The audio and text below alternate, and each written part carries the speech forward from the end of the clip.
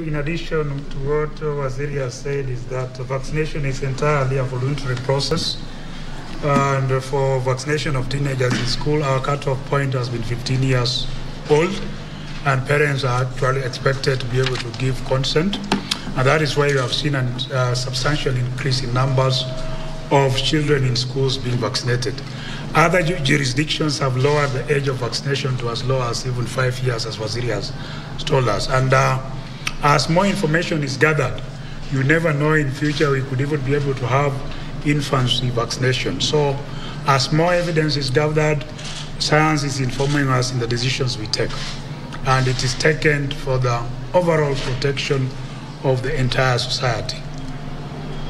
Maybe I was asking the 1 million, what are you going to schools, or what major are you used to vaccinate? Multiple prong approach is being used, including approaching schools, approaching other social amenities where we can, especially universities, secondary schools, where we can be able to get a large pool of students who qualify for vaccination.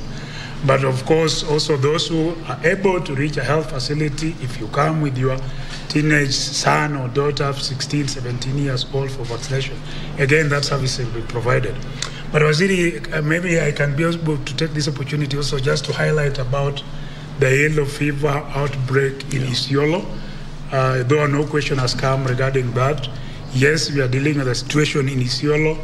For us, because as the African continent, 34 counties in Africa are yellow fever prone, and another 14 in Central America and Southern American region.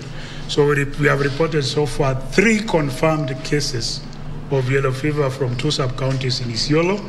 We have sent technical teams to be able to support the Isiolo county government in terms of case management, line listing, and community engagement, and of course in preparation for vaccination.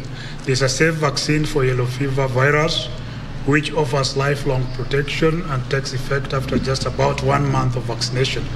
So yes, we are dealing with the situation, but it is under control, and there's no need for panic, because the epicenter of that outbreak is far-flung with a sparse population.